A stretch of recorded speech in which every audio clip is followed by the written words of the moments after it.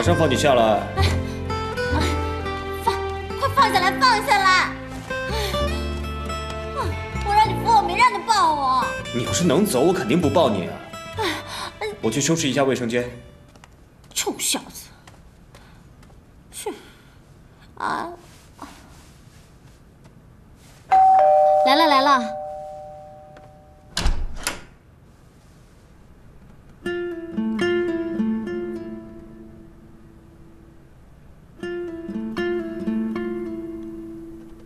郝小姐，我可以进来吗？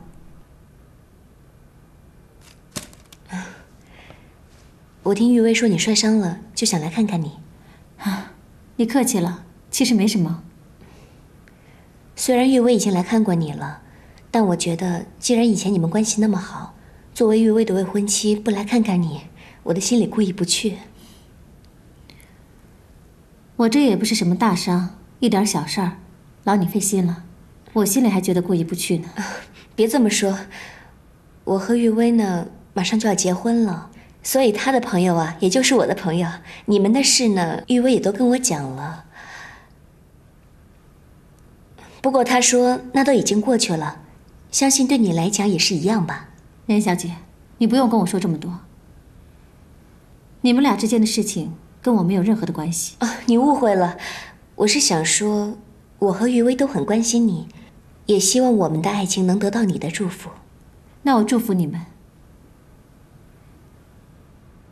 你的意思我懂，其实你大可以放心，因为我是有男朋友的人。李阳，李阳，快出来！啊，你不是上次同学会的那个？ 他上次不是别人的男朋友吗？啊，上次同学会那是个误会，我想我自己的私事不用向你解释了吧。任小姐，我今天有点累了，我想休息一下。你看啊，那当然，那你好好休息，我下次再来看你。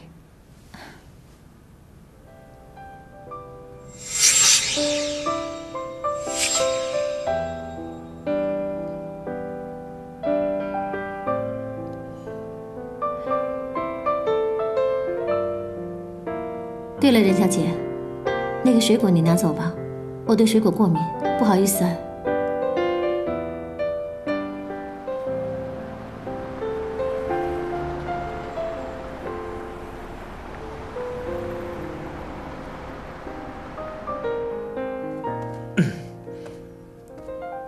哼，都怪你，每次碰到你都没有什么好事情发生。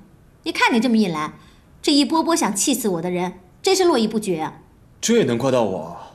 我是好心来照顾你的，真是好心没好报。哼，好人，行行行，你们都是好人，就我郝丽人一个是大坏蛋。女魔头不是坏人，还有谁能是坏人？你说什么？没什么，真的没什么。郝总监，你怎么可能是坏人呢？连小木都夸你是全天下最善良、最漂亮的姐姐了，她真的很喜欢你。 就知道花言巧语哄女孩子开心，你这套泡妞的本事在我这儿没用。说实话，你这人真是太难伺候了。说你不好吧，你不高兴；说你好吧，你又觉得我花言巧语，这不是难伺候吗？你存心气死我算了。啊，不是，我是想向您表明我的志愿，就是郝总监再难伺候，我李昂。 也一定会尽心尽力的服侍好您，绝不让您有半点不高兴。就你这个吊儿郎当的样子，鬼才信你说的话呢。那个，跟你商量个事儿，你看怎么样？说。郝总监，你看我呢，完全是抱着一颗为人民服务的心来的。我说的是真的啊，你想想看，我现在呢正在找房子。 而你也需要人照顾，我可以帮你做饭、洗衣服、打扫卫生，还可以给你端茶倒水。如果你累的话，我还可以帮你捶背加按摩。要是你困了的话，我还可以……哎，打住打住！我困了，你还可以啊！别往歪处想，我是说，我还可以帮你铺床，所以呢，我的功能是数不胜数的，我可以为你做很多事。我可不需要别人照顾，我一个人挺好的。你无家可归，跟我有什么关系啊？想搬进来住，你想得美！啊，郝总监，你再考虑看看吧。你想我为房子发愁，你需要人照顾，我搬进来还可以帮你分担房租，这可是很好的一笔交易啊。我生病了，听我哥说是心脏病。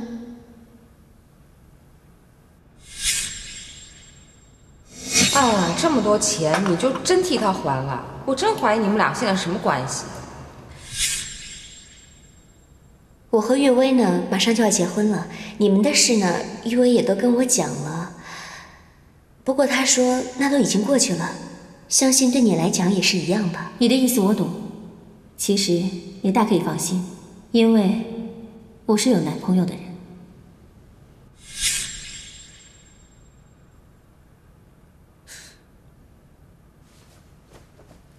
郝总监，郝总监。刚刚说什么？啊，我说这是一个一举三得的好主意，你为什么不同意？我同意啊。嗯，不过我有个条件。条件是吧？我就知道没这么简单。你说吧，什么条件我都答应你。除了给我当保姆，你还得给我当一回演员。又当演员？我都跟你做3回了。你不是说什么条件都可以答应我的吗？好吧，这次你要我怎么演啊？做我的男朋友。又是男朋友？上次小慧都生我好长时间的气了，这次又演不太好吧？你不也算了？走。啊，好吧。这次还是上次的要求，你记住了，小慧不能知道。我比你还不想让她知道。好吧，不过我也有要求的，不陪聊，不陪喝，不能陪睡，不许裸腰。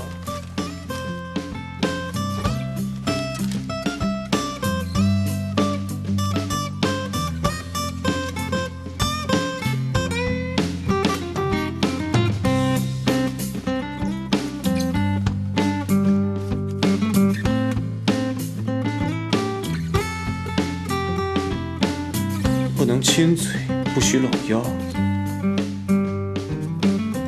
郝总监，你从刚才就在那神神秘秘的写什么呢？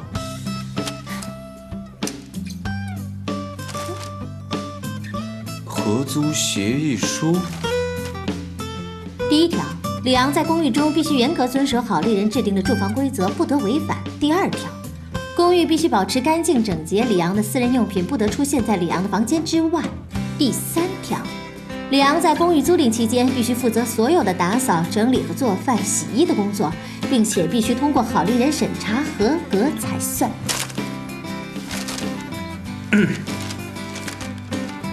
第4条，李昂在公寓租住期间，需在余威和任月面前扮演好丽人男友角色。第5条，不得被其他人发现李昂住在好丽人家的事。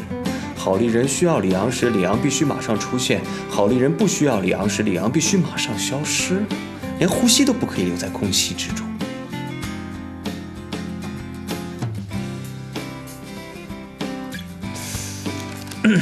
第6条，李昂在公寓的租住期为30天，试租期为10天，在这个期间，如有违反其中任何一条，李昂必须马上消失。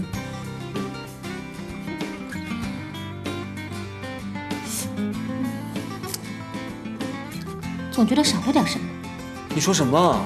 都已经这么多不平等条约了，还差什么？哈！未经我允许，不许抱我。哎，算了，这哪里是合租嘛？我觉得我好像是自投罗网，跑到了魔教圣地了。那你还租不租啊？哎，我当然租了，就关键是魔鬼还是什么？我李昂绝不退缩。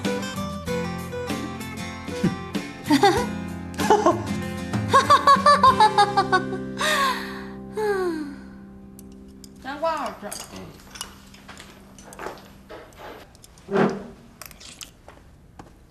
哥，你们慢吃，我去丽人那儿给他送鸡汤去。妈啊，我跟您一块儿去吧。我好久都没见着姐姐，我都想她了。舅舅，你不跟我们去啊？我去干什么？这么大的事儿他都不跟我说，自己要出去住了，出了事儿也得自己担着。舅舅，那哥送我们，您慢吃啊。啊，爸，我送他们一下。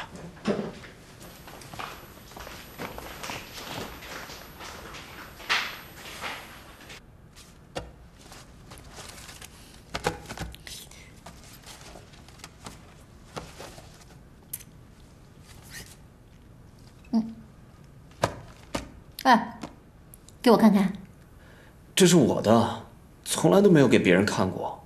还想不想租啊？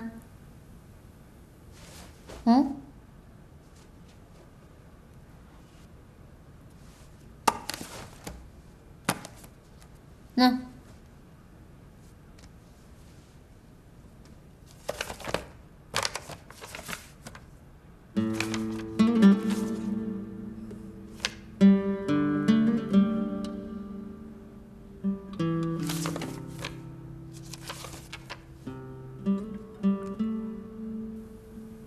你在哪拍的10几岁的时候去我们家附近的学校，无意间看到这个画面挺美的，就拍了。后来每次去都能看见它，就每次都拍。干嘛只拍人家的背面，嫌人家正面丑啊？不是，我觉得每个人都能看到这个世界所有的角落，除了自己的背影，所以我喜欢拍背影。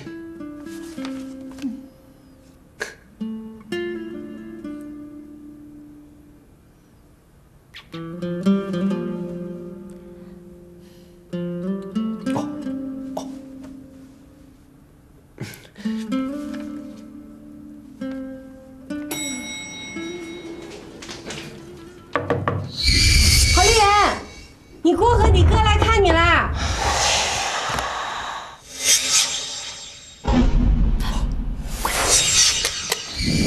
他怎么不开门啊？是不是不在家呀？怎么可能啊？他不是摔了，他能去哪儿啊？那为什么不开门？没准他屋里有不能让你看见的人呢。谁会在里面啊？面馆的儿子呗。面馆的儿子？Fashion Love 的摄影师啊。你是说李昂？妈，你看，连我哥都知道了。我姐这回是要出大事儿了。你别瞎说，我给他打个电话。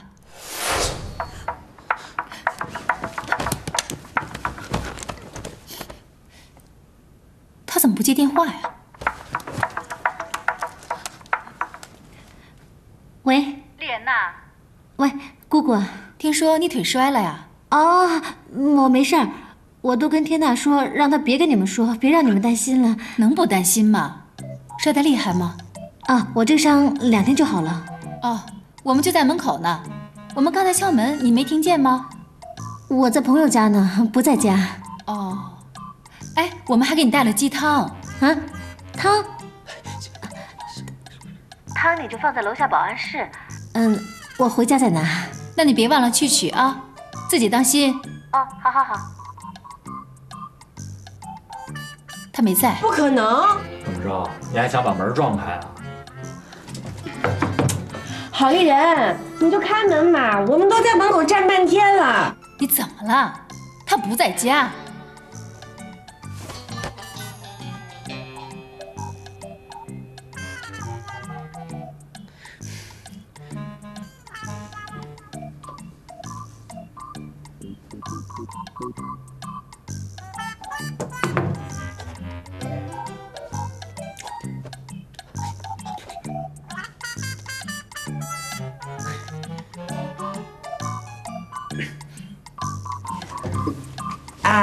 妈，我觉得呢，我们要进去也不是没有可能。我们刚来的时候，小区门口不是有个24小时锁店吗？我们就跟他说我们一家老小散步忘拿钥匙了，他肯定就帮我们开门了啊。实在不行，我们就打120，就跟他说里面有人晕倒了，破门进去也不是没有可能。哎呀，赶紧走吧，太晚了，我们还得给你舅舅报个信儿呢，要不他也睡不着觉。行了，天娜，别折腾了，走吧。我发个信息啊。你说他是？姐，我知道你在里面，而且我知道那个咖啡馆小帅哥也在里面。你想要怎样？不想怎么样啊？我本来可以很容易就进去的，不过我觉得为了表示对你的尊重，我们还是要谈一谈。你明白我的，我向来不喜欢人家威胁我的这一套。我只是觉得有些事情要跟你谈一谈。你知道，要是让舅舅知道这个房间大半夜有男人，这个后果是很严重的。说来听听啊。退出 OM 的合作。你做梦吧！那不然，把你的咖啡馆小帅哥让给我好了，让他到脖子做摄影师。你要是真看上我们 Fashion Love 里的这种次品，我也不介意啊。不过得看人家愿不愿意了。你愿意就行。你知道，男人在我这儿一般都不成问题。还有一个附加条件，就是允许我随时出入你的办公室，让你那个38男秘书不许管我。同意。成交。定。妈妈，经我的确定，我姐肯定不在里面。我们现在可以走了。哎，你说你毛毛躁躁，你有毛病啊你！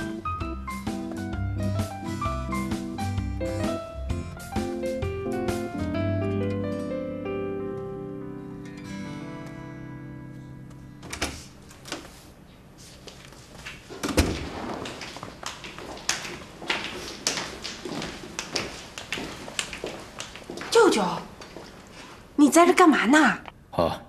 看报纸呢。你什么时候练得火眼金睛啊？你这不开灯也能看报纸啊？哥，你放心，丽人好着呢，她在朋友家玩呢。他爱干什么干什么，跟我没关系。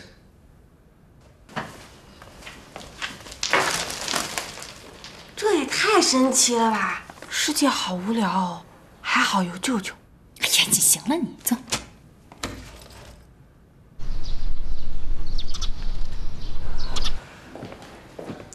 预备哥，这次这个魔术表演会会不会像那个明星演唱会一样啊？不会的，这次的魔术秀是一个小型演出，人并不多。哦，衣服已经给您准备好了，再过一会儿啊，博兹杂志社就会过来给您采访了。告诉他们，时间不要太长。放心吧。哎，同学会才刚见过，记得吧？我当然记得，金融界巨头郝亚军的外甥女。还调查我，功课做得挺足的嘛。我哪敢调查你呀？上次同学会是你们班长说的。那你也应该知道，你的初恋好丽人就是我姐吧？不知道也不奇怪，我姐很少跟别人说家里的事情。我没想到你们是这种关系。没想到的事情多了，旋转木马8音盒，我姐24小时都听着。哎呦，看着我都心痛啊！我都不知道你当初是怎么了。你想出国留学，一走了之，全校都知道你把我姐给甩了。现在好不容易回来了，带回来一个未婚妻，而且同学会还一起参加。我真的不知道你是怎么想的。对不起，我没想到丽人她这么痛苦。这不是痛苦，是恨。要搁我，我也恨你。当时我也有难言之隐，离开那是没办法的事情。如果现在我能为当初的错做些补偿，让我做什么我都愿意。哎呀，都这样了，还能怎么补偿啊？要不然你就做一期跟好丽人的感情专访吧，没准有一天他看到的时候，还会感动呢。哦，你别误会啊，只是谈一谈你们煽情的部分，谈一谈过去浪漫的那一块儿，这样也是为了拉近你跟粉丝之间的距离，而且我们又不指名道姓的，应该没什么问题吧？那我们就开始。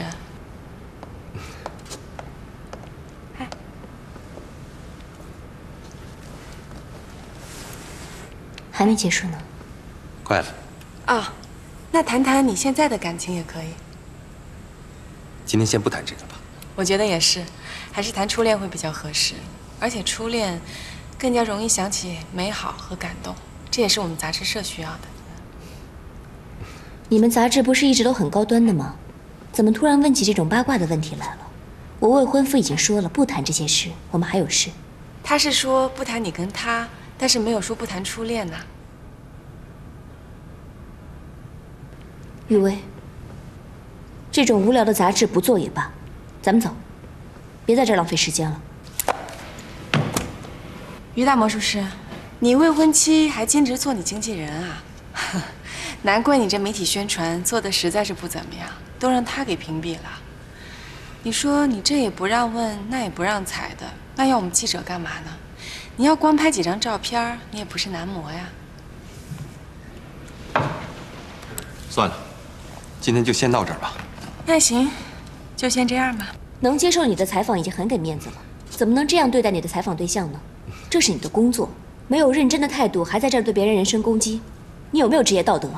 你也知道这是我的工作，那你瞎捣什么乱呀？怎么了？听到初恋，不高兴，吃醋了？你那么小气，怎么做名人的老婆呀？于薇现在有名儿，她不属于你一个人，她是属于大家的。如果你不喜欢她抛头露面，你就把她锁在家里就好了。我招你惹你了？你这样说我？于大魔术师，我先走了，你要想好了，给我打电话。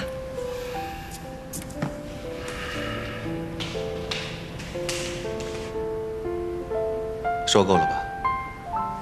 不采访不就行了吗？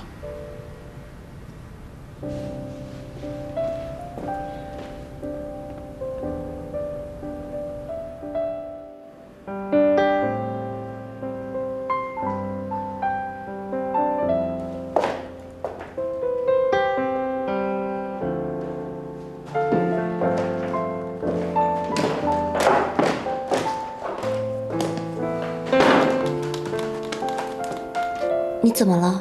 我不是告诉你我今天排练很晚吗？你还过来？我想陪陪你。以后我排练的时候，你就不要过来了。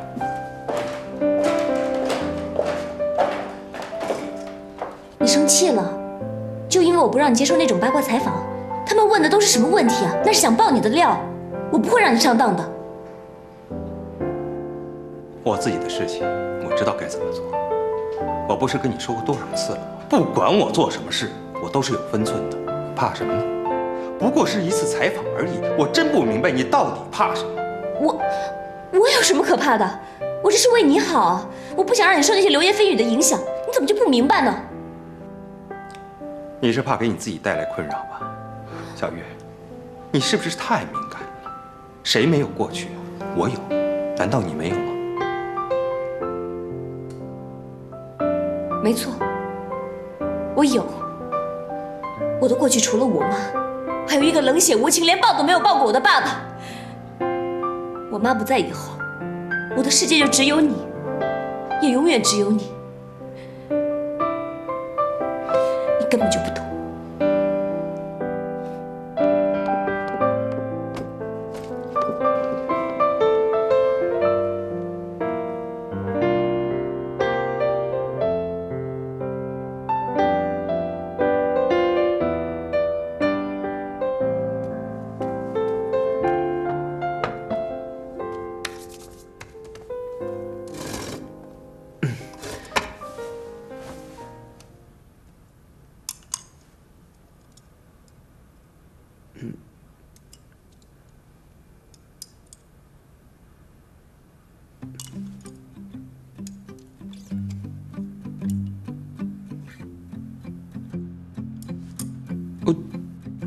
这个肉特别好吃，我煮过之后再炒的，你尝尝嘛。我不吃肉。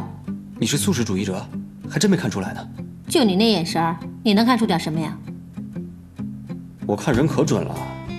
那，我告诉你啊，我觉得那个于薇看起来不太舒服，她那个未婚妻看起来也很不舒服。那你看谁舒服呀？我最讨厌在别人背后评头论足的人了。我不是对她品头论足，作为我的上司。我劝你啊，赶紧找个好男人嫁了吧，别总盯着别人碗里的了。你什么意思啊？谁看着别人碗里的了？你怎么说话的你？同学会的时候，你看你们两个人的眼神儿，一看就是有过曾经。你还好意思说？都是你跟你那个小女朋友害我被别人说成小三，我都没跟你计较，你还好意思跟我说？真的吗？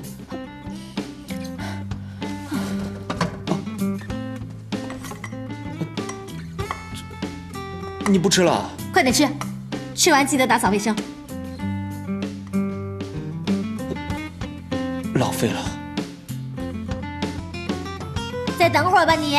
好了没有你？哎呀，求你快出来吧，我坚持不住了。马上马上啊！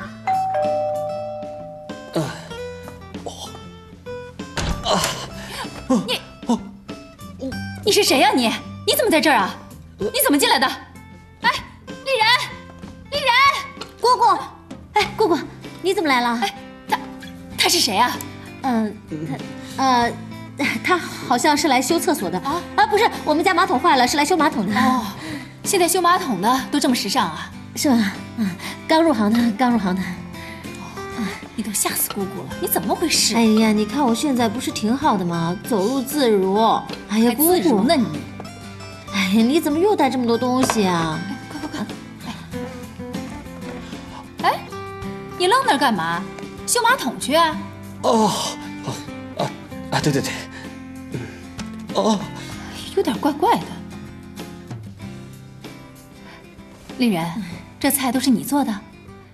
你伤成这样，怎么做的呀？哎，姑姑，你看我这个脖子不能动吧，但是我手脚挺利索的。你看，哎，别，那也不行。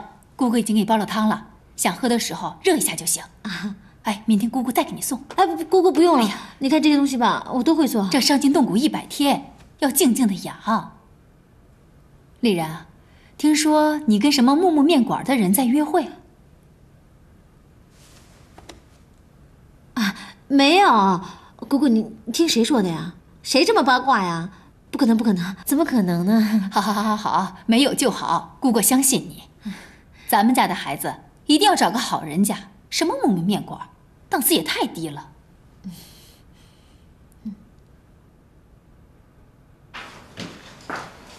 哥。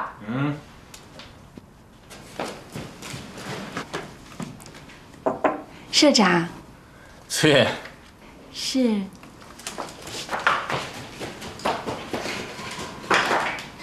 有事求我啊？我跟你说啊，名人专访你给我好好做。提起这名人专访我就来气。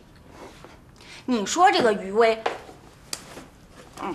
我采访他未婚妻在那碍手碍脚的。还有啊，这陈小鹏更过分。一般名人专访他们都特别积极配合，特别给面子。你说他怎么回事啊？爱答不理的。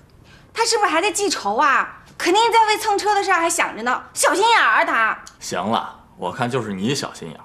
小鹏这个人我太了解了，他对专访啊、宣传啊什么从来都不上赶的去做，创作在他心里才是第一位的。我向你保证，他绝对不是针对你，你就别在这儿自己跟自己过不去了。是吗？那你怎么知道人家在想什么呀？哎，哥，你说这有点破才华的人，怎么性格脾气都那么古怪啊？会不会以前还把他当偶像，相见还不如不见呢？行了，你一个女孩子家的，在我面前撒撒气就算了，在外人面前可不能这样。好，我知道了，我好好采访他，我踩死他。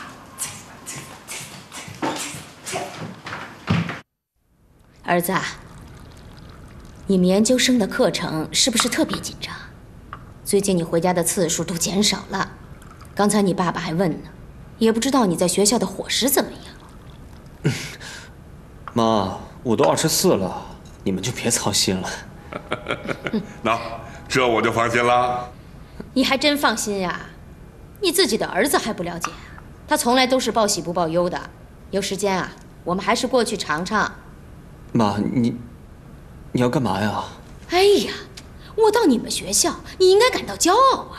你这么优秀，是我培养出来的。哎，你看，就像岳飞的母亲，我就是李母啊。哎呀，行了，别添乱了。你让儿子在那安心的学习不行吗？看什么看呀？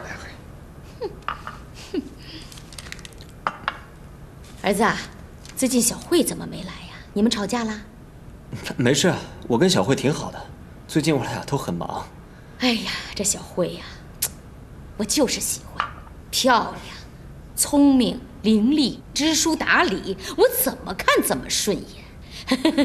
要不等你毕业以后，就把婚事赶快办了吧。哎，干嘛非要等到毕业呀？到了法定年龄，他就可以结婚嘛。先把证给领了，毕业之后就办个婚礼，那多好啊！对呀，我怎么就没想到呢？哎，赶快去给小慧的爸爸妈妈商量一下啊！他爸爸妈妈不是喜欢你吗？直接安排我们双方父母见面。他父母大老远还要跑来，不太方便吧？婚姻大事，双方父母不见面那哪行啊？再远也得见面。要不这样，我和你妈过去，我们去看他。我们去看他，一块儿去。哦，好了，爸妈，我求你们了，最近课程实在是太忙了，过一阵再说，好吧？好不好嘛？我去看看小莫。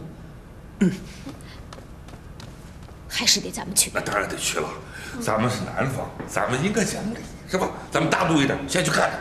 带点礼。好，哎，我告诉你，我先给他们做一顿片儿川。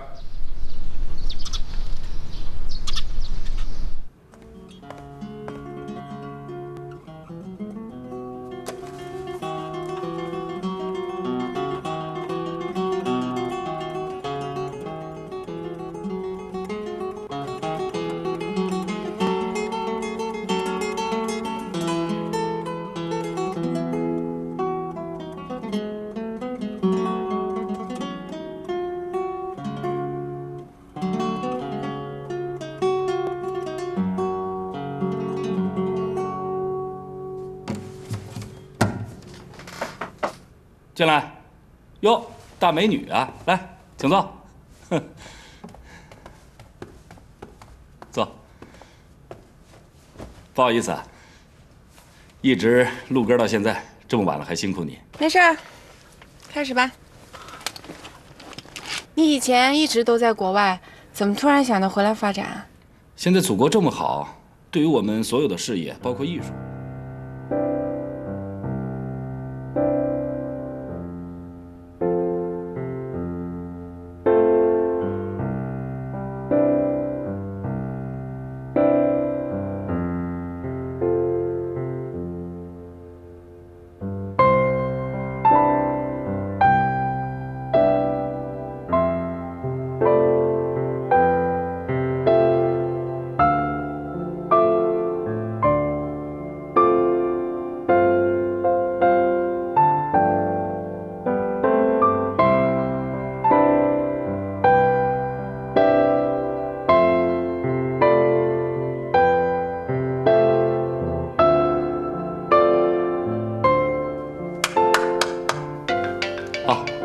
接个电话。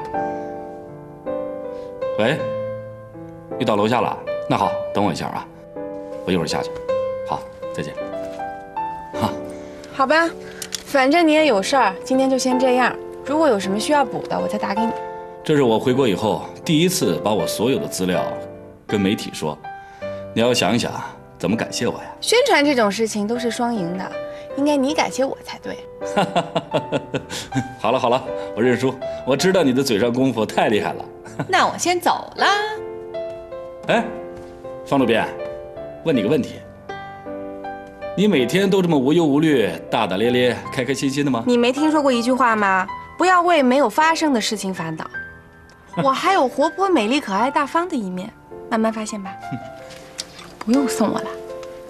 拜拜。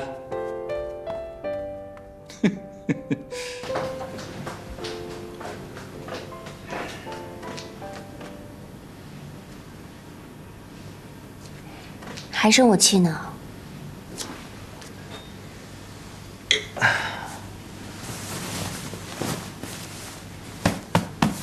过来。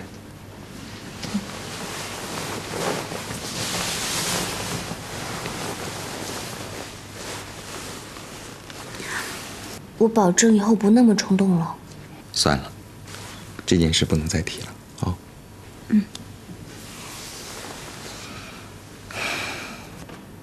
那这次你的魔术秀，我就不陪你去了。我要去给我的姥姥还有姥爷上坟。如果这次秀的时间没有定下来，我一定会陪你去的。但是这个时间是赞助商定的，我也没办法。没关系，只要是你的工作啊，我都能理解。哦，对了，有你爸爸的消息了吗？不确定，但我想快了。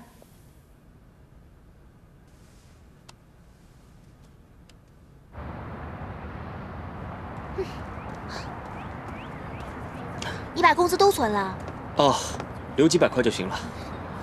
听说相机的钱你全还完了，那么多钱你哪儿来的？问朋友借的，所以现在攒工资还给朋友。向谁借的？我认识吗？那个，问大毛的朋友借的，他帮我借的，没利息。哦。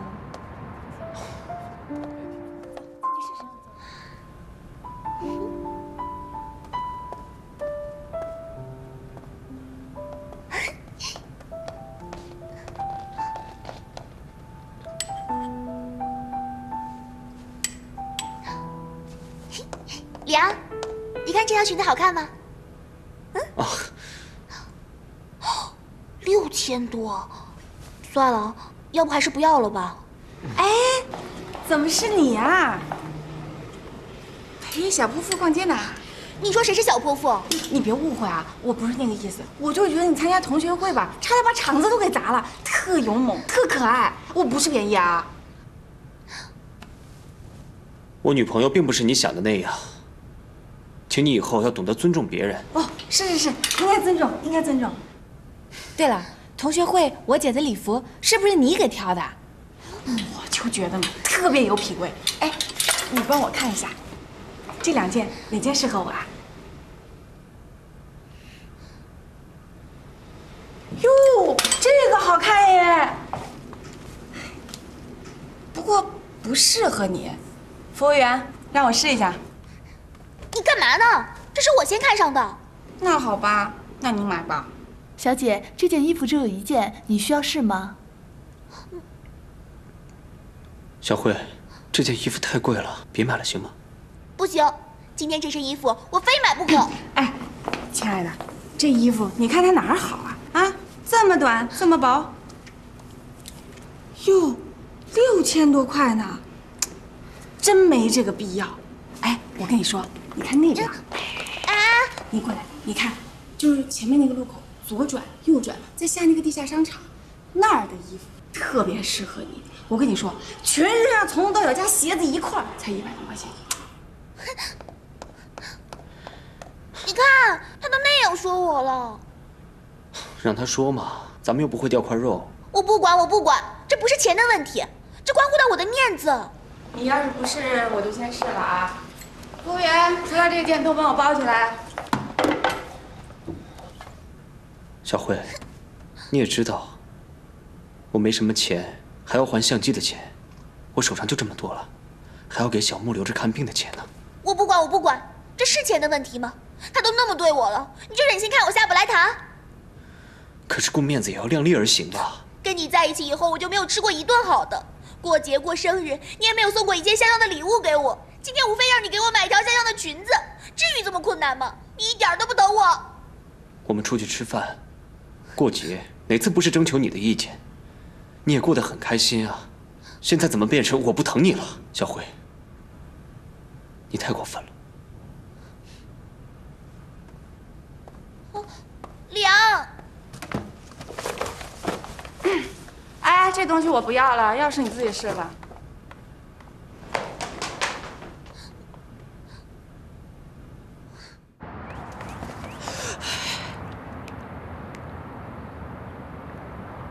好丽人，我刚刚看了一场好戏，你猜主角是谁？我没兴趣，挂了。哎，你别挂呀，就跟咖啡馆跟你拉手那小帅哥有关系。不关我的事儿。哎，我跟你说啊，刚才我用一件衣服让他们吵起来了，估计很快就会分手了。你有机会来。跟我有什么关系啊？就你最八卦。喂，没有礼貌。